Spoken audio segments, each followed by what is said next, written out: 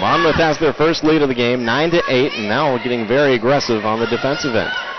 Schishler to Soper. Soper drives near side of the paint, puts up a shot off the glass, and Soper got it to go. I think a little surprised that she fired it up so early. Yeah, she just got the offensive rebound, dribbled right back, and took the shot.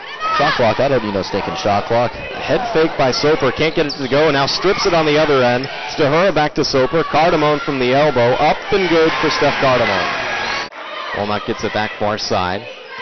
Now Candidate with it. Taken away by Danielle Douglas. Douglas tight ropes, throws it ahead to Anko Mamensa. Nana in transition, up and good. Good job by Polvas trying to get back in transition. I didn't try and go right back down at her. Inside Stahura. Stahura off to Anko Mamensa, back to Whittington. Whittington catch and shoot three-pointer, up and good for Katie Whittington.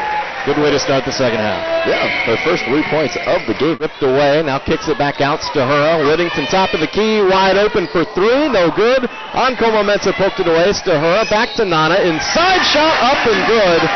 And we'll have a whistle and a foul, so Nana will try for the three-point play. And she is absolutely fired up. 8th rebound against Monmouth's 36. 19 of those rebounds are offensive. Stahura top of the key, faked a shot, now she will shoot. Buried it. Brittany Stahura, they left her all alone, and she made them pay, 47-42. Danielle Douglas with the basketball. Meredith Soper now. She's checked by Tebow. Stahura over to Douglas, 15 to shoot for the Bulldogs. Meredith Soper inside, up and under. Soper got it to go off the glass. Big, big points there for Meredith Soper with less than a minute to play. That will do it. Bulldogs will win.